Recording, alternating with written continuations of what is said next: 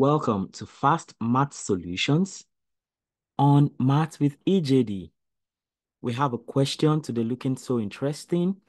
If P equals 122, show that P squared plus 4P, show that P squared equals 4P plus 5I rather, and then use this result to find P inverse.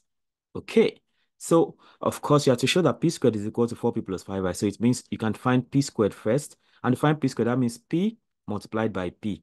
And I've already told you a very smart way. I was taught by Mr. Ben Amorua to, multiply matrices very easily without confusion.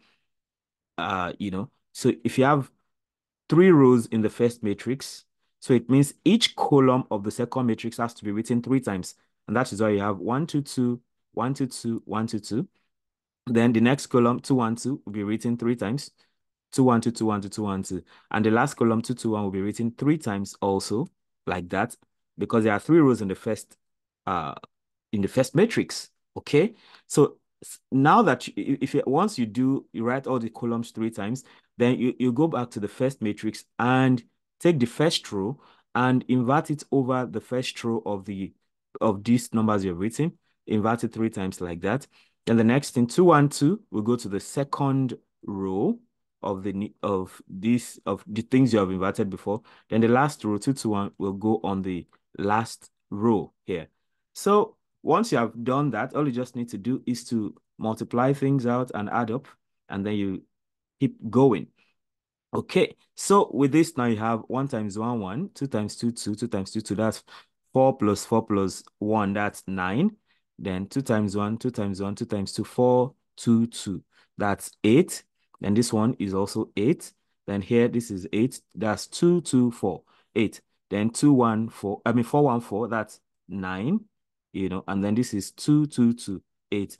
Here you have 2, 4, 2, that is 8. Here you have 2, 2, 2. Sorry, 4, 2, 2. That is 8. And here you have 4, 4, 1. That is 9. So it means that P squared is equal to 988, 898, 889, like you have here. Okay, so we have got P squared.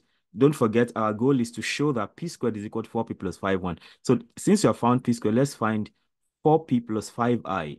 4P plus 5I.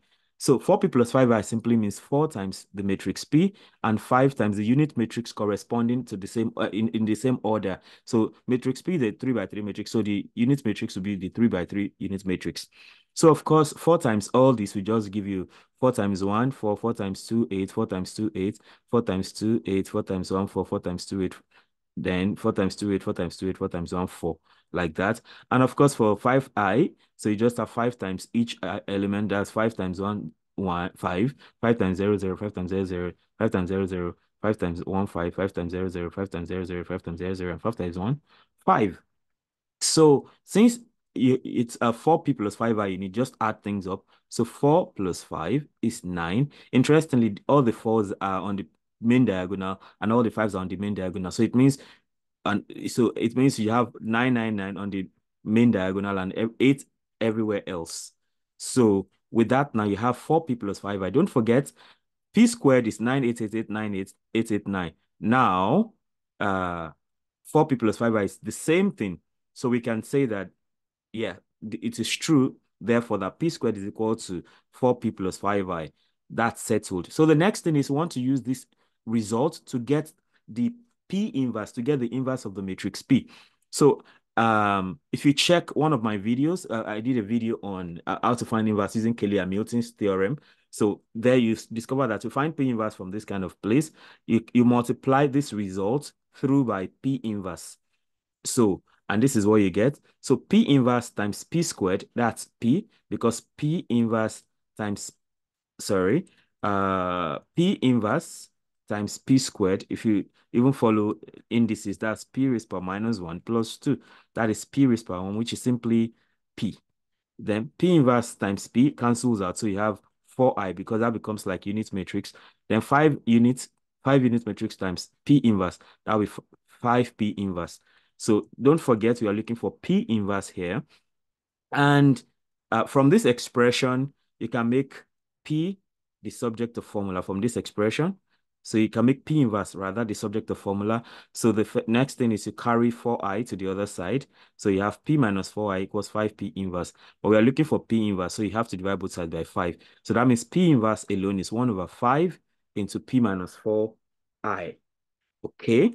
So with that, having tidied that up, you just put P and I. So P inverse now is 1 over 5 into P. This is 1, 2, 2, 2, 1, 2, 2, 2, 1, the original matrix, minus 4I. This is I in the a 3 by the square matrix, the square unit matrix in 3 by 3 is this. So what do? Just add things up. So you have this normal and 4 goes in. So if it just multiplies all the ones. 4 times all the zeros will be 0. So then you just subtract corresponding terms. So you have P inverse to be equal to 1 over 5 into 1 minus 4 minus 3, 2 minus 0, 2, 2 minus 0, 2, 2 minus 0 here is also 2, 1 minus 4 minus 3. Of course, there's a missing 0 here. 2 minus 0 is this 2 now. 2, this 2. 2 minus 0 is 2. 2 minus 0, 2, 2. Okay, I'm just trying to change the markers. So 2 minus 0 is 2. 2 minus 0 is 2. 1 minus 4 is minus 3. So once you do that, you can say that P inverse is this. So that is just your P inverse. There's 2 here. So that's P inverse. So you see that you can easily find your inverse that way. Thank you so much for listening to this short video. If you want a full explanation of the Cayley-Hamilton theorem, you can refer to my matrices playlist, and that will give you all the details you need. See you in the next video.